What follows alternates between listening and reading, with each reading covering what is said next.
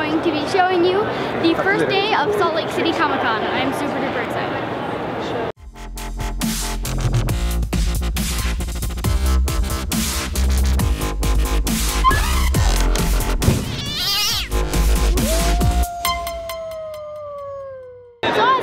Here to show you what it's like at a con, the Salt Lake City Comic Con specifically.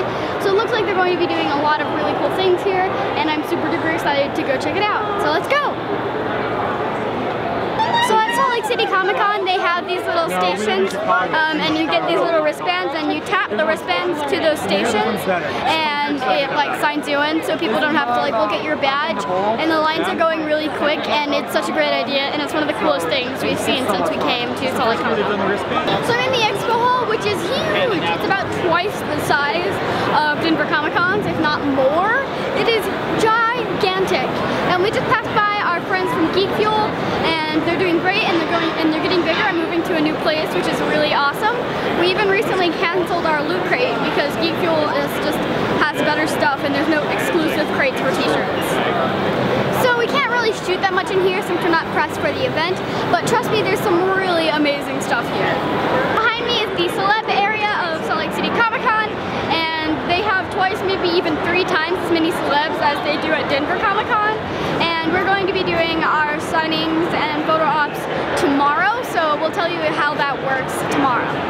There's a really cool booth behind me with some weeping angels. It's such a cool booth, and one of the people was like too scared to turn around for the picture. It's just such a cool booth. Well, this is something we haven't seen before at a con. They have animal encounters, and we're going to be doing snakes, and I like snake, I want snake, yes, good. So I'm here with a couple of the snakes from CreatureEncountersInc.com, and this is really, really cool. I have 2 snakes, and I really like these snakes. It's amazing. Snakes. More animals from CreatureEncountersInc.com. I have one of the tarantulas right here. This is just so cool. So if you live in the Salt Lake area, definitely give these guys a call. We'll put a link in the doobly-doo. They are so cool. So the last one is this ball python. It is super duper cool. It makes me want a ball python even more. Take a picture, yeah. Okay, so we're going to be doing some interviews with some cosplayers from Salt Lake City Comic Con. So first of all, who are you cosplaying? Larkscene from Kingdom Hearts. Why did you choose Larkscene? Well, I don't know, like when I first saw her, like I had this connection with her that told me like, you know, you should cosplay her. But then like when like you fully started like acting, I was like, you know, that would be a fun costume to do overall. So like, I was like, I love all the other organization members, but she just took my heart, and I was like, yes. Did you make the cosplay yourself? I did actually. I pretty much made everything but the pants. Alright, thanks for taking a couple minutes to be interviewed. You're welcome. So let's start off with, who are you cosplaying? I am She Predator. Why did you choose She Predator? I was really attracted to the complexity of the costume and the power of it. I'm not a very girly girl. I really like this one.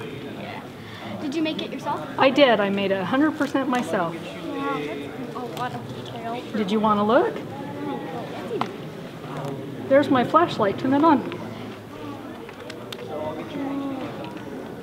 This is really, really detailed. Thank you. Is this your first time at Salt Lake Comic Con? No, this is my second con, Salt Lake Comic Con. I went to FanX last time. What do you like the most about Salt Lake Comic Con? I love costumes. I've been making costumes all my life. Thanks for taking a couple minutes to be interviewed. You're welcome. So another really cool thing you're going to want to do if you're going to be coming to a con like this is go to panels. So right now we're in the panel room for this really cool panel, which is about whether they're using feminism and whether marketing and businesses are using feminism and geek girls as a way to market things, or if they're legitimately interested in it. And it's a really cool thing. Like an example of something we might talk about is these Project MC Squared dolls. I think that they're at least somewhat interested because they do come with actual science experiments. But we'll see what everyone has to say about it. I'm really interested. I'm really interested. Can I just say I cried? Yeah. I cried. I literally shed tears of confused joy at the end of the movie. And my husband looked at me and said, "What is wrong with you?" Because I'm not big on feelings. And I looked at him and I said, "I have never been to a movie and seen women represented in so many different ways, in so many different, I mean, just powerful and vulnerable and people, and I was like, where has this been all my life? And I looked at him and I said, I want to bring your daughters to this, and they're 9 and 12, and he said no, and I said, yes.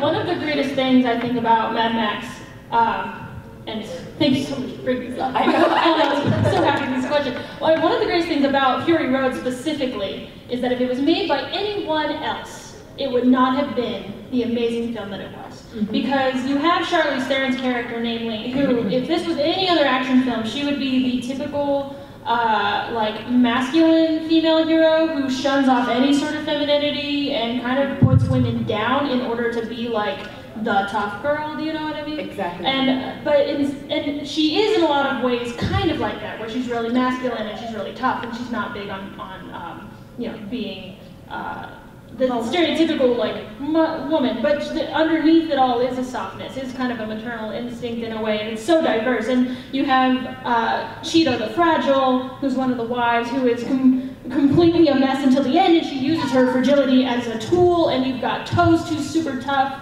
and quiet, and you've got Splendid, who is a mother and a pacifist, and then you've got Capable, who's really clever, and she's also like a very feminine pacifist. And just older women, women of color. Jesus, watch Mad Max Fury Road!